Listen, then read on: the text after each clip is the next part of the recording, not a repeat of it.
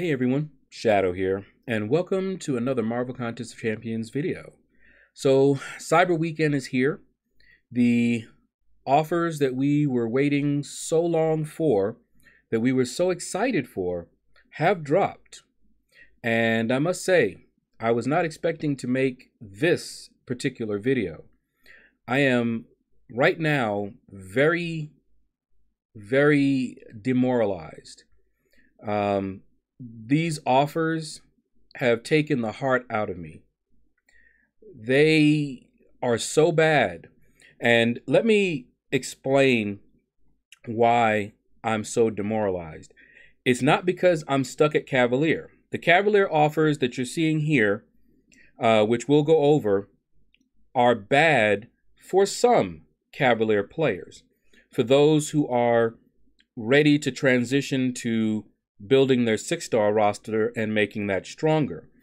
People who have just become Cavalier, they may have a different perspective. However, I can become Thronebreaker.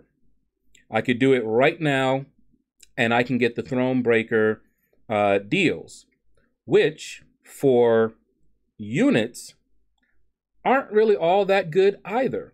So that's the thing. You know, we were wondering whether we could double dip, get the Cav, become Thronebreaker, and then get the Thronebreaker deals. But what I'm seeing, that's not worth it at all. Not even close. This is really a slap in the face as far as I'm concerned. And it shows a mindset that's dangerous. And honestly, it has me wondering how long I'm going to continue playing this game. That's how bad it is. I watched a video by Brian Grant, who is a free-to-play player, another free-to-play player, and he's passing on these offers. And that's something. But we're going to go over why he's passing on those offers, and you can take a look at his video. KT1, another YouTuber, is also very upset at what he's seeing here. And he breaks down the offers and why they are so bad. Now, we're talking about for units. The offers for money are on point. They're really good. If you spend, great, wonderful. You're going to have a great time this weekend. If you don't spend, you're not going to have a great time. Okay? So, let's take a look here at this first bundle. Now, where I'm at in the game, I've been Cavalier for a little while. So even during July 4, I was trying to focus a little bit more on my 6-star roster. This is actually a regression. These offers are worse than the offers for July 4 for Cavalier players. All right, so we've got 5 tier 4 basic catalysts. We get those, not, anything special. 3 tier 4 class catalyst selectors. Those can come in useful. 15,000 5-star hero crystal shards. Now, here's the problem with that. We're transitioning to 6-star roster. In order to get to the next progression level, this is Contest of Champions. It's a contest. You're supposed to progress, okay?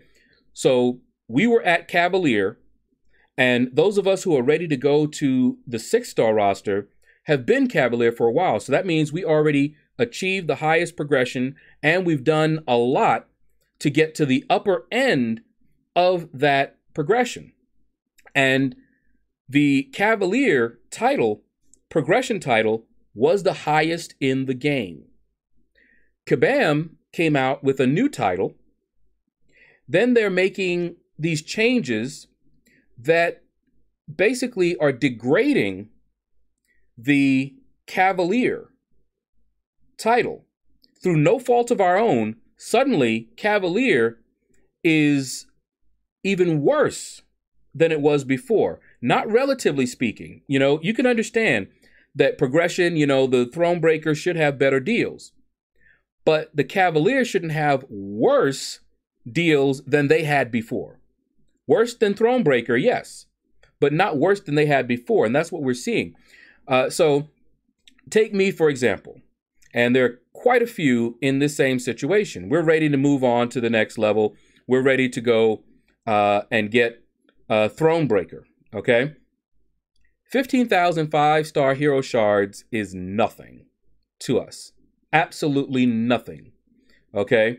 2 tier 2 alphas, we still need rank up materials. Tier 1 alpha catalysts, yes. But the rest of that, nothing, okay? Now, I may still get this offer. I'm probably going to become Thronebreaker before the weekend is out. So I will somewhat double dip. I will grab these 1,000 units worth of stuff because I can still use that. But let's take a look at this 4,000 one. 5-star Awakening Gem. I currently have, I think, 4 generic 5-star Awakening Gems. I have an assortment of class. But here's the thing. Unless it's for fun, this is not going to help my progression. And I like to progress. But this does nothing for my progression. Okay? If I were to pull a 5-star Dr. Doom, that's the only champion currently that will help my progression in terms of prestige. Okay? Because prestige is the name of the game. That's where you can get more rewards. That's where your alliance, can get the, higher rank rewards and you can progress. So the idea is that we want to get higher prestige. That's how Kabam has set things up. All right. But there's nothing in here that's going to help me do that. All right. Nothing. 5-star Sig Stones. I have currently probably 20 or so generic 5-star Sig Stones in my overflow. I'm going to have to use them, okay? 3,000 6-star hero shards. 3,000? Really? For 4,000 units? No. And then a 5-star Nexus hero crystal? A 5-star one? Keep in mind that the prestige game has already moved on to 6 stars. You are not going to get the high prestige without rank 3ing a 6-star, having them awaken, and, having a decent prestige and level. Okay, so it's already moved on. So they give you a little bit of 6-star and then a Nexus, a 5-star Nexus, which is RNG. So you can open that up and you'll get Groot, who's not going to help you at all. And you'll get assortment of other champions that are probably going to be useless to you. But you might get lucky. And you'll improve your prestige by a little bit. All right. Then you got the tier 2 alphas. Those are good. I don't mind those. But overall, that's trash for someone in my position. Keep in mind, I'm ready to move on and I can move on. But that does not excuse this offer, okay? Then we've got these. A 5-star. Do you see a theme here? They're still talking about 5 stars, okay? Other than for fun, that's not going to help your prestige at all. Now you might be one of those that just became Cavalier and you might, be on that lower end. That's fine. These are probably going to look much better to you, but for 10,000 units, I'm not buying it. I'm not buying it at all. I've saved up 24,000 units. I have 7 million battle chips that I was going to open this weekend. And I'm not doing any of that. Okay. Now, the 20,000 6-star hero shards, that's great. But it's 2 random 6 stars. Do you know how I would feel if I spent 10,000 units and pulled dupes of champions that I'm not going to use, that's not going to help me? That's crazy. And then more 5-star Sig Stones. Are you kidding me? What is this? These offers are not even as good as the July 4 offers. So the only thing, when I was looking over this during the live stream, I was trying my best to keep an upbeat, positive attitude by what I was seeing. So I'm looking at the 6-star Awakening Gem Crystal. It's random, but I would love that, okay? If I could get that for just 3,000 units, that would be good. It's still random, and it might help me out. I might get one that I can't use just yet, but I would love that. But I'm not buying all the rest of those in order to get something like that. It's not worth it.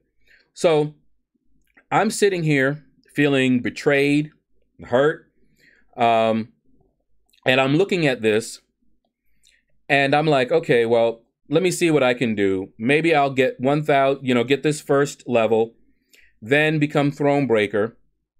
And I don't have the Thronebreaker deals. You can take a look and look at some other videos, KT1, BG, Brian Grant, and you can see the other offers. And I'm currently thinking that I may, just because I have to, because Kabam is giving us crumbs. This is bad. But I might have to get this first one, become Thronebreaker, and then get all of the offers for the Thronebreaker deals. And then maybe. But here's why this is so bad, because even the Thronebreaker deals are not good at all. All right, so I need to increase my prestige. All right, so I need a 6-star rank 3. I currently have one tier 5 class catalyst that I was able to get doing AQ, map 7 all the time. We get a 10% random. I was able to form it. I still have some others that I can, or one other that I can get from exploring Act 6. Haven't done that yet, but I was going to do that after these offers. All right. So say I bought these offers, maybe opened up the battle chips and double dipped, got all these offers, got all the Thronebreaker offers, opened up some crystals, and the best possible options, the best possible results happen. I pulled Dr. Doom and Silver Surfer. Great prestige options for a 6-star. Now what? I rank up the Dr. Doom and Silver Surfer to rank 2 eventually. Now I need to get them to rank 3 so they can really affect my prestige. Can't do that without a tier 5 class catalyst. So I can wait, hope on RNG, randomly get one, a Mystic, and another for a Cosmic, and get them ranked up. Okay, so say I got both of them to rank 3, which is already phenomenal. I got really lucky and pulled Doom and Silver Surfer, got really lucky and awakened both of them and could take them up to rank 3. Okay, best possible outcome ever. Now what? Without a lot of Sig Stones, that's not going to help me at all. And what I'm seeing in the offers, even for the Thronebreaker offers, they give you random 6-star Sig Stones, not even generic. And it's just, when you compare the offers that they have right now for Cavalier to what they offered before, it's a regression. It's a downgrade. Now, if you spend money, those offers are off the chain, and they need to keep the whales spending, okay? This is not a dig or a slam against that. They're a business. They have to make money. If they don't, the game will go down, okay? So they've got to make it enticing. So I have no problem with the offers for money being better than the offers for units. But this is ridiculous. What they've done here is a betrayal. And honestly, it made me want to put the game down and not pick it up for a while. And that has not happened in over 4 years. Okay? I'm still trying to come to grips with how I feel about this and the direction they're going, because that's really what this is about. Like I said, I can become Thronebreaker, but what I'm seeing is a direction, a mindset. Their decisions are part of a plan, a goal. And if they are trying to phase out the free-to-play players, then they're doing a good job of it. Okay? Now, you can still play the game. Nothing stops you. You just will know that you cannot get past a certain point anytime soon. And I remember talking to people about free-to-play and whether this game was pay-to-win. Okay? And I don't believe it's a pay-to-win, but I think that if they continue this trend, this game will become a pay-to-win. And understand what I mean by pay-to-win. Pay-to-win means that you're not going to be able to progress, not even close to those who spend money. Okay? Right now, we're not there. Okay? But we already know it's impossible for me or a free-to-play player to catch up. Okay? But we shouldn't be able to catch up to the spenders. There has to be a gap between spenders and non-spenders that will incentivize them to spend. So this is not trying to equalize anything because it's not supposed to be. However, what we have is not just a gap, but a chasm that is growing. They play, it's almost like they play a completely different game. They don't even understand some of the issues that we have because it's like a completely different game for them, you know? And when I look at, you know, my account, and I probably play this game more than most of you watching this. You know, I play hours and hours and hours a day in this game. And I don't even compare, not even close. And I know there's not even a path to get even close because Kabam has designed it that way. You know, so with these offers, I have to call it, it's a cash grab. That's what they are doing. It's a cash grab. They created the title for Thronebreaker, and I wondered why they had the requirements that they did. You know, they didn't follow their previous pattern. They deviated, and I wondered why. Now I know. Cash grab. When I look at these offers, I know now why they made that change. Cash grab. That's it. And I don't like calling things cash grabs, okay? Because a lot of people that call things cash grabs don't understand the business side of things. And so someone will come along with more business knowledge and say, look, this game, it's a business, you know, and they have to make money. And see, I understand that. You know, I have a business degree. I know, okay? I know.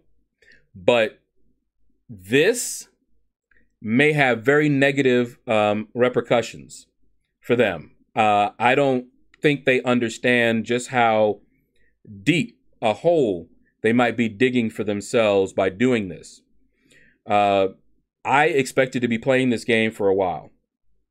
But if it continues along this line, I won't be here for too much longer. I will move on, find something else that brings me enjoyment, and there's plenty of games out there. I love the community, which is what keeps me here. But I need to progress. And I need to progress at a decent rate so that I'm not falling behind. You know, you can be progressing and still falling behind, and that's what's happening. This is what they're doing. This is the climate that they are creating. Okay? But anyway, that's going to do it. I didn't mean to rant for this long and make a video this long, but I'm really passionate about this thing. I feel for people who are stuck in Cavalier.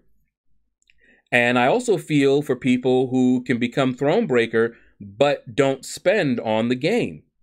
Because we are all getting shafted by Kabam with this. Okay, they are getting a huge amount of backlash, but they have not shown themselves to be very responsive to this type of thing. But maybe they will this time. Maybe they'll listen. I'm part of the CCP, if you guys know what that is, Content Creator Program. So I can talk to them directly, which I have been doing. And so has other CCP members. Brian Grant is part of the CCP as well. So Kabam has been hearing not just everyone from the forums and everything, but from us as well about how we feel. And it's not good. It's not a good feeling. This is not a good look at all. Okay? But that's going to do it. Take care. Click like, subscribe, leave a comment. Definitely let me know what you think about all of this. If you're as upset as I've heard a lot of people are, leave a comment. Be respectful, but leave a comment and let me know what you think. And you all have a blessed day.